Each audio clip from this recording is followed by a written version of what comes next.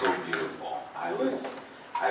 It was so cool to listen to that. It felt like I was, you know, watching the show, not in the show. You know what I mean? It really gave me kind of the willies or something like that. No, not the willies. No, I meant, yeah, I meant.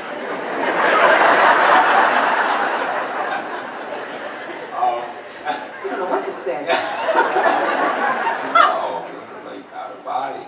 So, I want to take a quick moment before we close with this this amazing group in another song.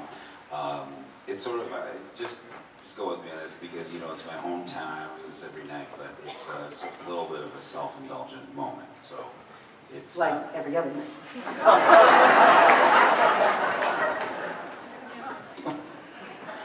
Anyway,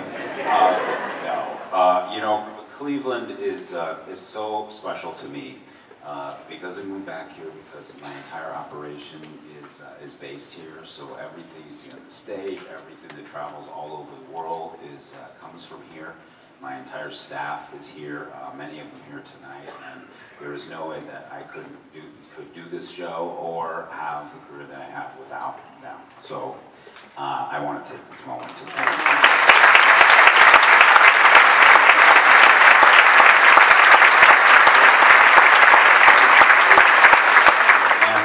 For Ann and I, and I'm going to leave you out, Tracy, but you know, you're from Wisconsin. So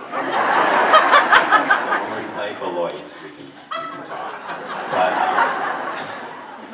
But for Ann and I, it is so special to be, you know, on a stage where we got to see the people that we admired and that we looked up to as we were growing up, and so to be able to share the stage with luminaries in such a beautiful place that has such history is extremely special to us. So thank you for coming tonight, and thank you for joining us, celebrating the season, making Christmas merry and bright.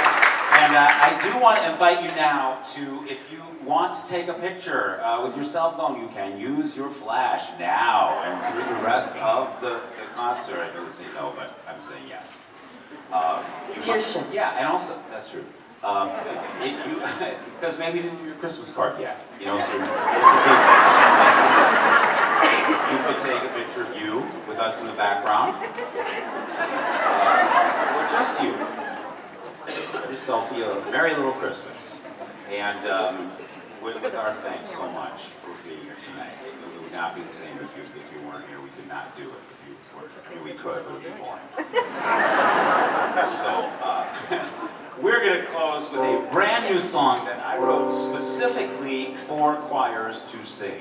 It was not adapted, it was written for the choir. And we got a chance to go to our alma mater and to rehearse with these ladies and gentlemen and revisit our high school, which anybody gets to do. And find a place where I discovered in Cochran by her locker. And it really was. So this is a song, began with believing, right? The message of believing and hope and promise. And that is the message we want to leave you with. This is a song called Hallelujah, I Believe.